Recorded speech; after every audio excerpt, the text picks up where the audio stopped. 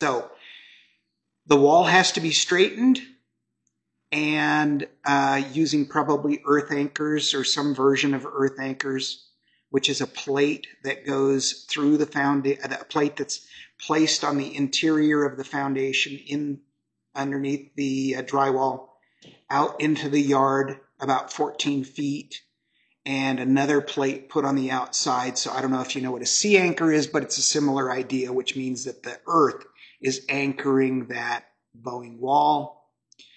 The wall has to be re-waterproofed with a tar membrane or a material membrane on the outside. And then because you're disturbing the existing footer drain that was there, which probably isn't working anyway, you have to put a new footer drain in. And because that's 10 feet underground, you have to put a sump pump in to collect that water and discharge it out. That takes the hydrostatic pressure off the wall. So there you go.